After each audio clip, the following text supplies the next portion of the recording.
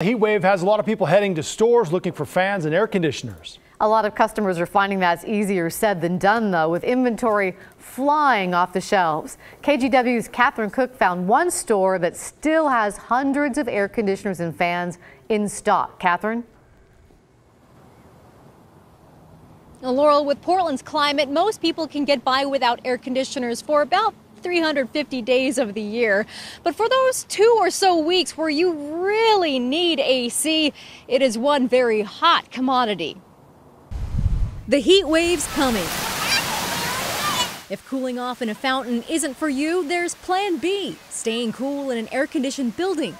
Don't like the heat. I'll take it. For Brian Pelkey, that means Plan C, buying an air conditioner. He says the big box stores were sold out. Knowing that the temperatures were going to be, 105 plus, I was like, no way. So came and bought this one. We have plenty of portable air conditioners in stock. Ankeny Hardware in Southeast Portland sold more than 120 air conditioners in mere hours. They still have about 500 left. The beauty of being a small business, I have nobody to answer to except myself if we don't sell them. Owner Norm Chusid expects to sell out this week. By Wednesday or Thursday, the lines in here will be about 4 hours deep. I would say come in as soon as you can and be patient.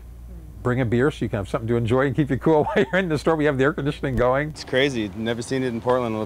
Lived here my whole life. Damian Kripe already owns 2 air conditioners. That's not his problem. They both went out on the same day. For him, the fix is 2 new capacitors. I'm going to the Deschutes River in about 2 hours right after I fix this. For Jonathan Colburn, cooling coil cleaner beats paying for a service call if you can even line one up. Thank goodness for DIY. have to take it out, take it apart, clean it off, and get it ready for tomorrow, so that way I'll be nice and cool.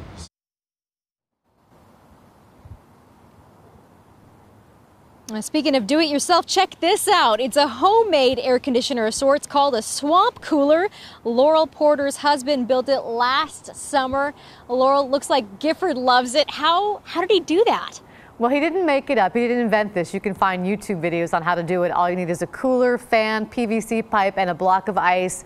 Works like a charm. It kept Gifford pretty cool. It was a lot of fun to have. Thank you, Catherine.